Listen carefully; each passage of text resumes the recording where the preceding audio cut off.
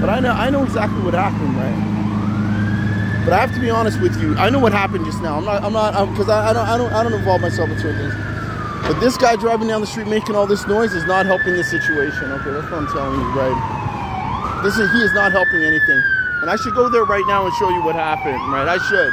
But this guy is not helping anything. Okay, he's scaring people. This guy, he's not helping anybody. And if I go right now to where this guy's going, okay, he's not helping anyone. He's scaring people. That's all that he's doing. And any person who had a very bad event happen to them, this guy's increasing psychological trauma on them, okay? I'm telling you, people who had to witness their friends dying, little children who had to watch their father get taken in an ambulance, that man is increasing their psychological problem. Look, and then these people are pretending like this is a joke, right? This is what I'm telling you. These people, they think this guy, they think this is a joke, right? Because these people are crazy, right?